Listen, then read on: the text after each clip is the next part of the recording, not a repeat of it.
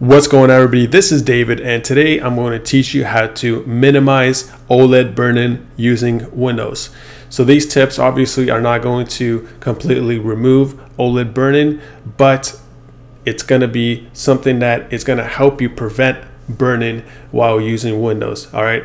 So for example, if you want to just go take a real quick break, go get some lunch real quick, or go to the restroom, and you don't want to turn off your TV all the time or whatever, then this is a great guide. Or for example, if you have like a window open like this right here, or a program that's this size and you're working on it, a lot of the time you'll have the icons on the left side, right? And those being there all the time are obviously going to be susceptible to burn-in. Or your taskbar, for example, right? Your taskbar is always in the same exact position.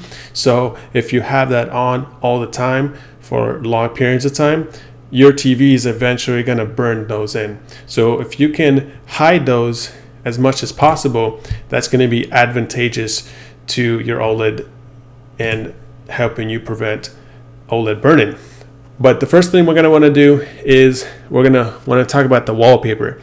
So what I got going on here is a program called Wallpaper Engine. It's made by Steam, so you can get it on the Steam store, and it is $3.99. So you're going to have to pay $4 for it, but I think it's well worth it.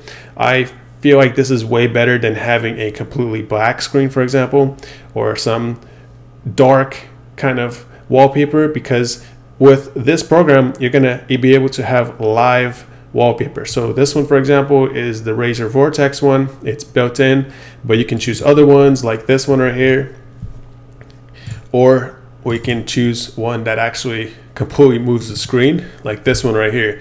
So this one is constantly moving the pixels, as we can see, and you're not going to have any burn-in, but you're going to have a really cool picture in the background. So if you don't like any of these, you can obviously go into the store, and there are thousands upon thousands of different wallpapers that you can choose. So don't even worry about it. There are so many wallpapers that you won't even know where to start. I like this one because it is simple and it looks really cool, and all the parts that would be burned in, like the light parts, are all changing colors, and all the black parts are completely black on the OLED, so they're not going to be burned in anyway. So this wallpaper, even though it's not completely moving, is going to be pretty OLED resist or burn-in resistive, right? So the second thing you're going to want to do is you're going to want to auto hide these pesky icons that are there all the time, but you can't do this through Windows. So you are going to have to download a program, and that program is called Auto Hide Desktop. So desktop icons. So there is a website that you have to go to. You have to go to this website, or you can just click in the link in the description below. You're going to want to download it, and once you download it, install it, and this is what it's going to look like. So with this program, you are able to start it with Windows and start it minimized. So obviously, for this to work, you're going to have the program open. So I would suggest you start with Windows and start it minimized. That means it's not going to pop up when you start Windows. It's going to hide in your taskbar. So don't even worry about it. Just click those two, and it is going to be inside of Windows. You're never going to have to worry about the program ever again.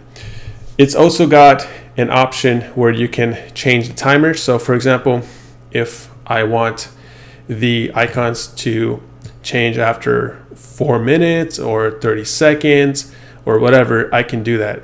I prefer the default 5 seconds. So if I'm looking away from the screen or I'm doing something else, then I can have it hide by itself within 5 seconds. And then if I want it to show up, I either do a middle mouse click, a left mouse click, and you can adjust all that in these settings right here. All right, so that's for hiding the icons. Also, what else you can also do is you can hide the taskbar with this program as well. Now, Windows does have a built-in taskbar auto hide feature. So if you right click and click taskbar settings, you can go to taskbar behaviors, and you can click automatically hide, but I will show you what that looks like. So yes, it does auto hide the taskbar, but as you'll see in a second, I'm just waiting for it to go away. It leaves this little line in the bottom. I don't know if you can see it in the video, but there's this little white line in the bottom of the screen. But if I use the one built into this app, it's going to completely remove that line. So you see what I mean? So I do prefer this one in the app because I don't have that little line in the bottom. So there you go. Those are the measures that you can take to prevent burn-in. Obviously, go into your TV or monitor settings as well and try to use the built-in settings to prevent burn-in as well. But if you're using Windows, these are some good steps that you can take to prevent burn-in. All right, that's all I got. Thank you guys for watching this video, and God bless.